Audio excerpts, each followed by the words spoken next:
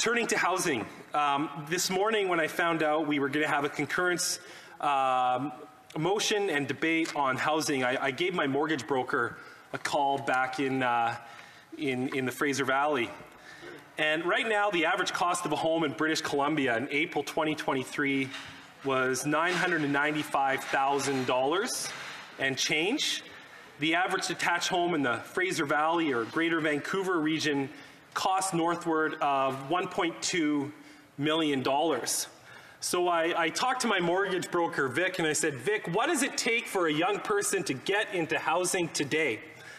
So if we go off the assumption that a basic home, a very, very modest home in Abbotsford is going to be about $1.2 million, and I see the member from Langley in the chamber too, and it's probably about northward of 1.3, 1.2.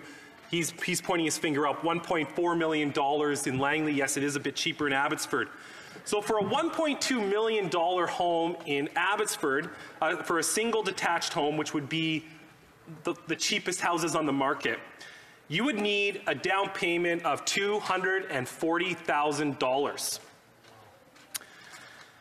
If you were to, and before I go on any further, I'll be splitting my time with the member from Wellington Halton Hills.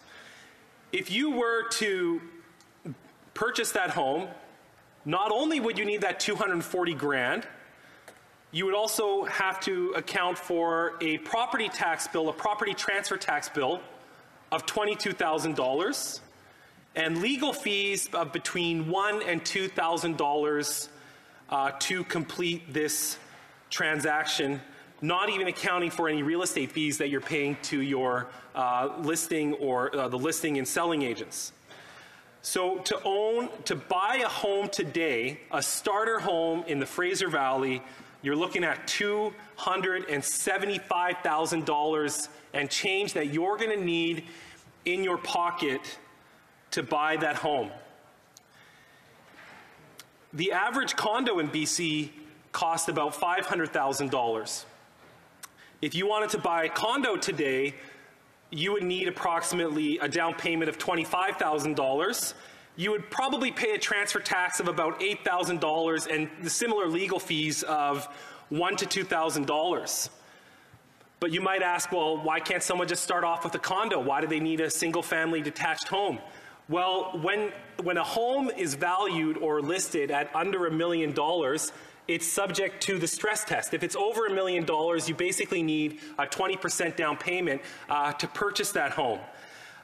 So if at today's interest rate of approximately 5%, you would need to qualify at the CMHC level of a 7.5% interest rate to buy that condo for $500,000. My mortgage broker, Vic, explained to me to buy a condo in Abbotsford, you would approximately need a household income of $125,000 to qualify. I will note, Madam Speaker, that the average income in Canada is approximately, or where I live, I should say, is about $75,000 to $80,000. For anyone to get into the housing market today, you either have to have a really high-paying job, or you need to get help from your parents or receive some type of inheritance. Indeed, my mortgage broker said to me that he rarely, if ever, sees anyone doing it on their own today.